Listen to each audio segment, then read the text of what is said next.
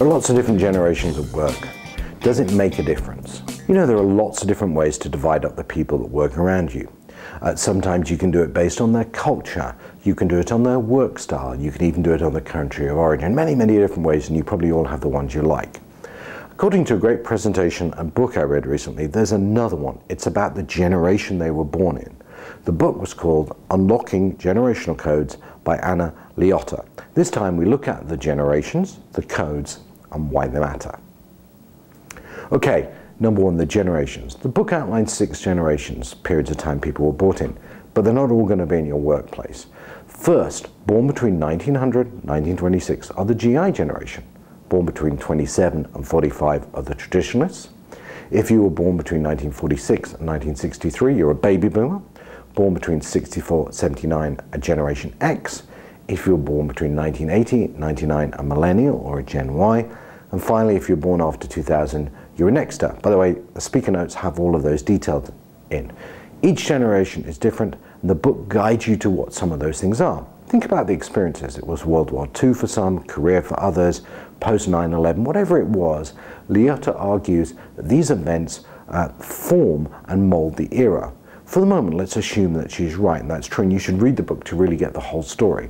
The point here is that generations think differently, and you need to understand how. By the way, if you're born on the cusp of 2 generations, you may be a bit of each, or you may be one or the other. Okay, number 2, what are the codes? Well, codes here is a mnemonic for the framework we use to make decisions. It stands for communication, orientation, discipline, environment, and success. To understand a generation, you need to combine these. And it's important to understand there are no right or wrong approaches here, just different ones. Let's think of an example to make the point about how people make decisions. The traditionalist generation tend to look for historical facts and experiences. They like to repeat what's worked before and think it through. The boomers, who are the first of the MBA generation, will want analysis. They like to see data. They like to respect the process of getting that data. They like to be part of analyzing it. Gen Xers, well, look, they're a bit more impatient. They think all this analysis is overrated. They want to quickly get to a solution that's clear and concise and get on with it. Finally, the millennials want to know what the latest and greatest thing is. It's something that's probably going to be fun and something they're going to want to share with others. So why does it matter? So the answer to why this matters is actually in the subtitle of the book, which is understanding what makes the generations tick and what ticks them off. As we know, if you don't understand someone, it's almost impossible to influence them. His or her generation may be one of the ways to unlocking someone that you are struggling to communicate with.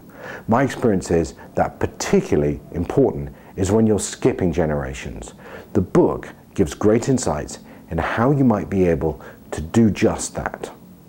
You may think this approach is silly or unnecessary or even wrong, but if you want to influence someone, you often have to understand how they think, and generations may be a way to do that.